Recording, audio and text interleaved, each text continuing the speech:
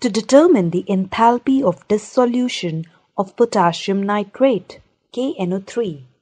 Potassium nitrate is one of several nitrogen-containing compounds collectively referred to as saltpetre. Major uses of potassium nitrate are in fertilizers, tree stump removal, rocket propellants, and fireworks.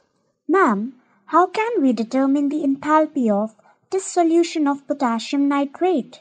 A known volume of water is taken in a thermos flask and its temperature is noted, and then W gram of solid KNO3 is mixed.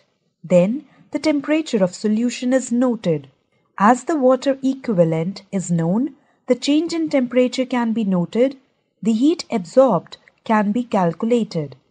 Let's do an experiment to determine the enthalpy of dissolution of potassium nitrate, KNO3. Our aim here is to determine the enthalpy of dissolution of potassium nitrate, KNO3. Materials required are thermoflask 250 ml connected with a thermometer and a stirrer, weighing bottle, graduated flask, chemical balance, weight box, solid KNO3, distilled water. Procedure.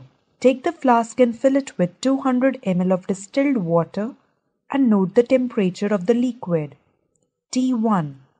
Now add weighed amount of KNO3 in the bottle. Stir the contents thoroughly so that the whole solute is dissolved and note the constant temperature again, T2. Observations. Mass solute is equal to X gram. Volume of water is equal to 200 ml. Density of water is equal to 1 gram per ml. Hence, mass of water is equal to 200 degrees Celsius.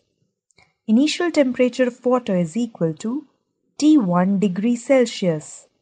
Final temperature after dissolution of KNO3 is equal to T2 degrees Celsius. Fall in temperature is equal to T1 minus T2 degrees Celsius. Water equivalent of the polythene bottle is equal to W. Calculation.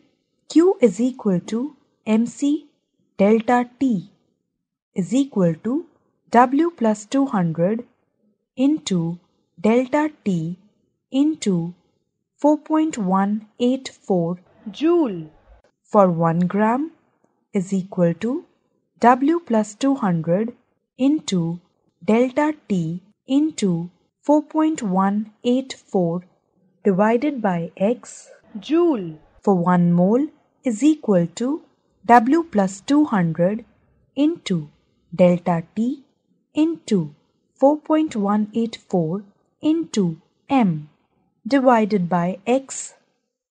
Molar mass of KNO3 is equal to 101 gram per mole. Result. The heat of solution of given solid solute KNO3 is X joule per mole. Precautions. The bulb of thermometer should not touch the bottom of thermos flask. The substance should be mixed thoroughly in water before taking the temperature. The solution should not splash out while stirring.